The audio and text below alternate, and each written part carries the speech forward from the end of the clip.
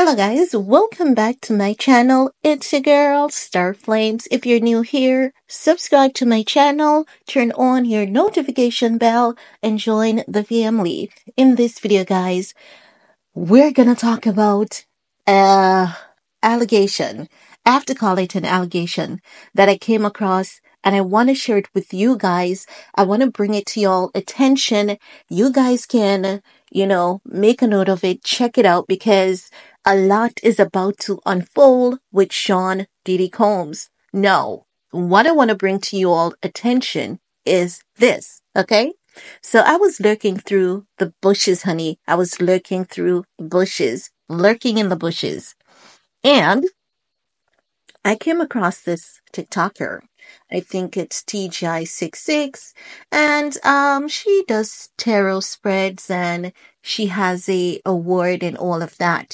Someone said check out her channel on TikTok because I was on TikTok and I was joining the discussion around Kyle Marissa Roth passing.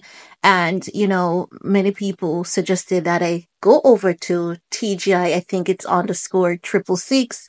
And she basically said that she doesn't think that there was a settlement between Cassie Ventura and Diddy. If you guys remember in the lawsuit, it was filed November 16, right? In the lawsuit, Cassie alleged, human trafficking, abuse, and the list goes on. And the lawsuit was then settled within 24 hours. And we were all so shocked that the lawsuit was settled so quick. Now that young lady is saying that she believes based on what she's pulling, okay? This is for the people who is into that stuff. Based on what she's pulling, and there have been a few things that she called out that came to pass, okay? So I'm just letting you all know. Based on what she's seeing, she doesn't think that there was an actual settlement between Diddy and Cassie. She believed that someone was held hostage, there was an exchange, and that's how it could have went down. And I have to say allegedly, right? I have to say allegedly, but y'all can head over to her TikTok page. Y'all can check her out, because a lot is about to unfold again as it relates to Sean Diddy Combs.